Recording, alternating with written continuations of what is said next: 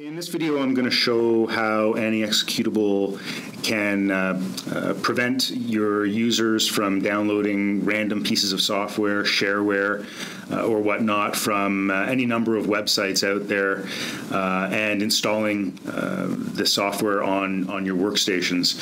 I'll browse Google for any sort of shareware type site and pick a website, visit it, and search for a piece of shareware, perhaps one under the miscellaneous internet tools heading, and just browse down the list and see what's popular, what might be interesting or sound interesting, and maybe this sticky previews application sounds pretty neat, so I'll download this application.